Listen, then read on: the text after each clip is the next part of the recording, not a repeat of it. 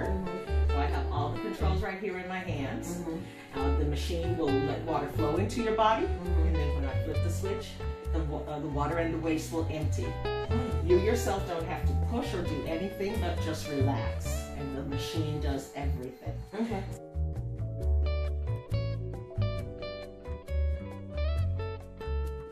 It's just discoloration of the water as we start to hydrate the stool that may, the waste that may be encrusted, may be hardened, and the water starts to soften it. So first you just see the discoloration.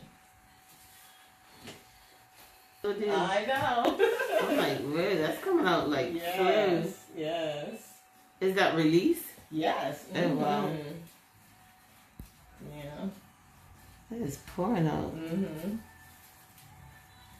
This is what happens, and this is how people can sometimes be quite shocked because they did not know that they could have so much accumulation, even using the bathroom on a regular basis.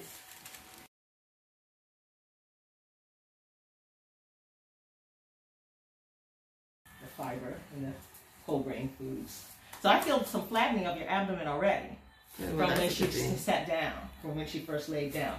Sometimes you can really feel that bounciness, that gassy feeling, and then as the treatment goes on, it just starts to flatten, and it's noticeable. Okay, here comes the water again. Let me know when you feel full. When we add more water and remove some waste, then the water has the opportunity to flow in deeper, and get that waste up there, way up there. Sometimes it takes 2 or 3 treatments to really clean the whole colon, because colon can be 5 feet long, 6 feet long. Some say it's as long as a person is tall. So that's a lot, and as I said, it's a twist little. How do you feel? I feel good. Good. How was the treatment?